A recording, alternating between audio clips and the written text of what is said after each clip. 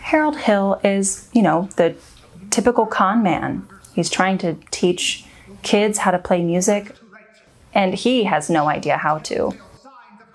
When I look at his journey, I see it kind of parallel with my own journey as a deaf person, where there's this kind of mask that's put on. You know, I turn up the charm, I amp up the humor, I layer on the sweet talk in order to get a perception of myself or a good impression of myself, because that often isn't given as a deaf person.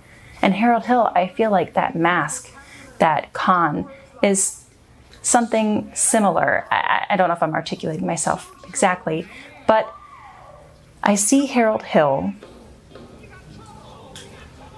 and I don't see him as this con man through the entirety of the show, but I see this con and I can only imagine how terrified he actually is. He's working so hard to keep this game for so long. And when finally someone sees him for who he is, we start to see a crack in that armor. We start to see him in a more vulnerable light. And I see that parallel with my own journey and my own life as a deaf person.